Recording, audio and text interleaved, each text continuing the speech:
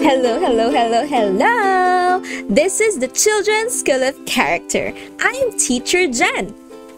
Let's do an activity today to show us how we can renew our minds. The Bible tells us that we shouldn't be the same as the world and that we should let God change the way we think. And many people talk about being streetwise or worldly wise, and that means that you think the way the world thinks. However, God wants us to think the way that He thinks. He wants you to be renewing your mind. This is what our Bible verse today tells us. Colossians 3 verse 10 says, "Put on your new nature and be renewed as you learn to know your Creator and become like Him." Let's get our materials ready for our activity. Here are the things that we need. An empty glass, a pan or tray, a tall pitcher of water, and a juice drink. The glass represents your mind, okay? Here are the things that you think about, represented by the juice.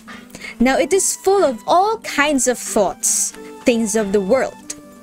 Basically thinking in a way that does not please God. So if you have thoughts about lying or cheating or doing something wrong, those are thoughts that don't please God. God wants us to change the way that we think. Everyone, look really hard at this glass. And let's make it change into something else by looking at it. Let's stare intently in our glass of juice without blinking. Ready? Go!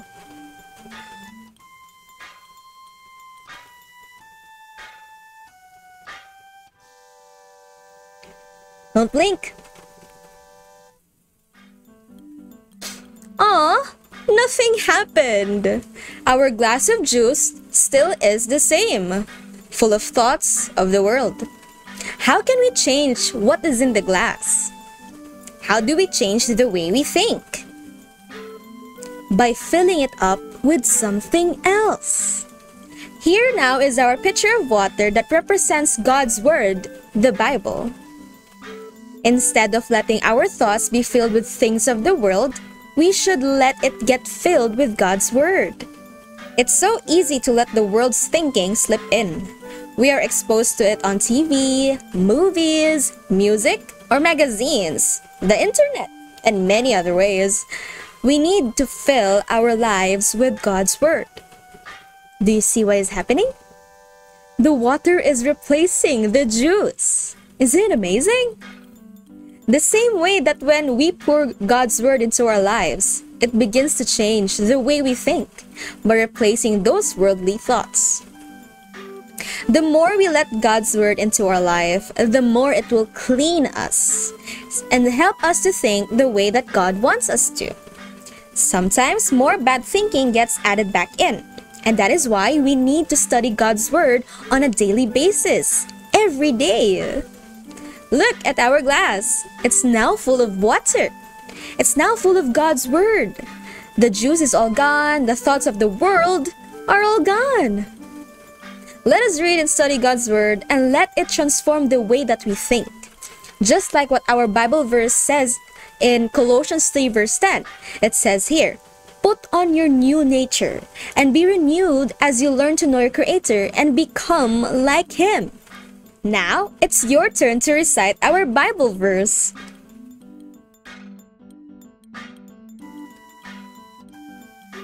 Colossians 3 verse 10. Put on your new nature and be renewed as you learn to know your Creator and become like Him.